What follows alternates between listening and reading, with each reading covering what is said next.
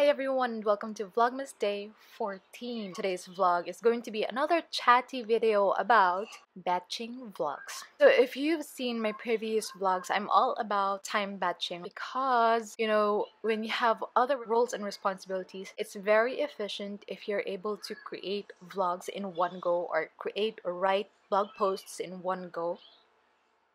When you want to try to create consistent content, you have to batch them up so that in the future, you'll be able to publish them consistently. I think consistency is very important. If you listen to Gary Vaynerchuk or Amy Landino of Amy TV, they will always tell you that in order to grow your brand or in order to grow whatever content you have planned online, you have to be consistent about it. If I happen to come across a vlog on YouTube or a channel on YouTube, I would look at their previous videos, and if they were consistent and if they still keep posting consistently and if their content jives with what I'm all about, also I subscribe to them. And yeah, so because I'm batching this, do you notice that I just switched my outfits and my makeup is still the same? That's content batching for you. And I guess that's just my tip for today. I hope you learned something about today's vlog, and thank you so much for watching. See you in the next vlog.